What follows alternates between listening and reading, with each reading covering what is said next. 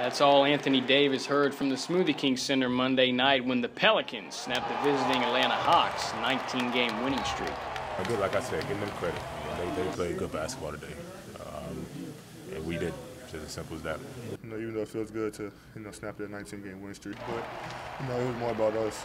Us has been a focal point in the Pelicans locker room. I think he had a hoagie. Though they have an MVP caliber player in the special man, they've realized that playing together is winning basketball.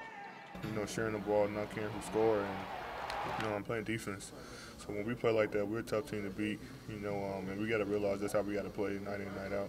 It's good to see all of our guys encouraging one another. It doesn't matter who scores or who makes the play. It's just about the team, and that's what you're seeing in our attitude. Everybody knows the role, as long as they're playing the role at a high level. Yeah, it is fun. We're knowing what it takes to win. Hovering around that 500 mark for most of the season, New Orleans has been on fire, winning 7 out of its last 8 games, 6 of them at home. The